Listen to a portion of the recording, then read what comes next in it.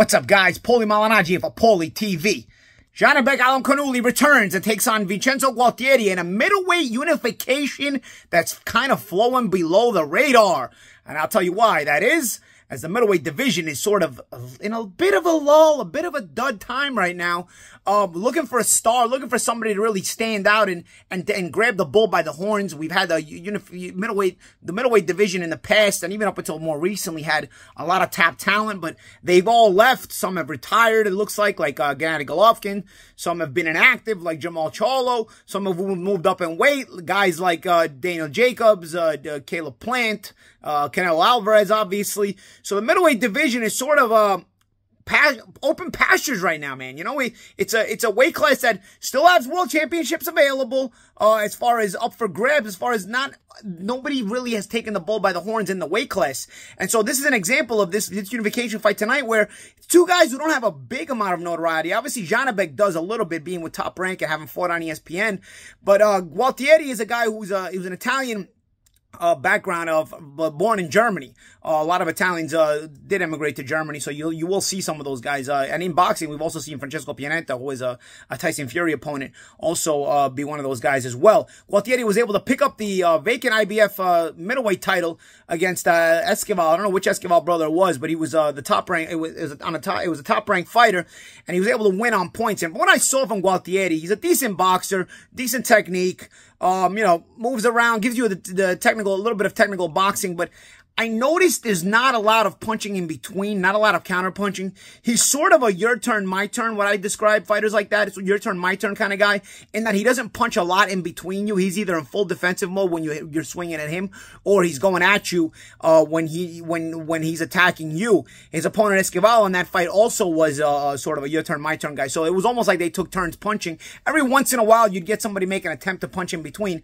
But when you get your turn, my turn fighters, very rarely are they good enough to win world championships. So Gualtieri, I noticed, was a guy who in that fight when he had an opponent who was sort of with the same mentality as him, took charge a little bit more. When you're your turn, my turn fighter, and you're fighting a your turn, my turn type of fighter, all you gotta do is be first more often, and you'll win the fight. When you fight a guy who can punch in between you, a guy who knows how to counter punch, a guy who can punch in between your combinations, now being first isn't always the case. Now you've got to kind of feint, you've got to use a little bit of deception, because you may be first so often, you may walk into some shots that from the opponent who knows how to walk you into punches, and then from there, you'll kind of get gun shy, and he'll be able to take charge. So it gets a little bit more tricky, a little bit more complicated when there's punching in between you. From what I noticed with Gualtieri is not a lot of ability to do that. He does have his hands in good position. He's a well-balanced boxer. He moves around, not the fastest feet, but he's a mover to a degree.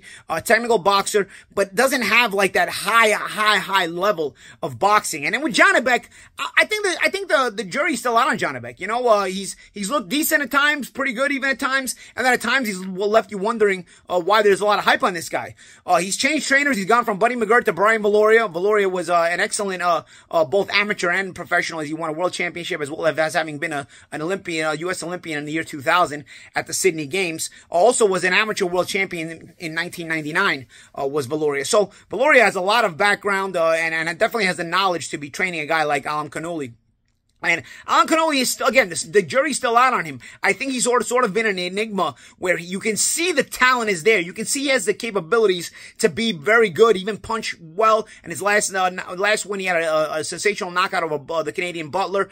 But then at times, like the fight before that, he kind of looks like a dud, where you're like, how's there so much hype on this guy? So I think that the trick for Canuli is really to show consistency. He can punch in between you. He can put pressure on you. He does show a good transition between offense and defense to offense, and he's a good technical boxer.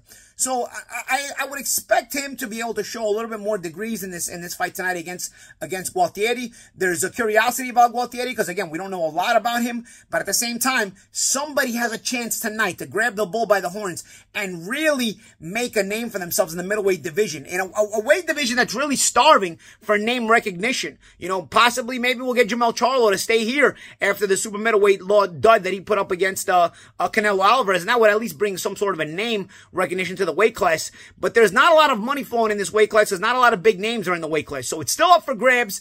A middleweight world title unification tonight between Canuli against Gualtieri. Probably the least hyped up unification match I've ever heard of, man. I mean, this is the WBO IBF World Championship unification.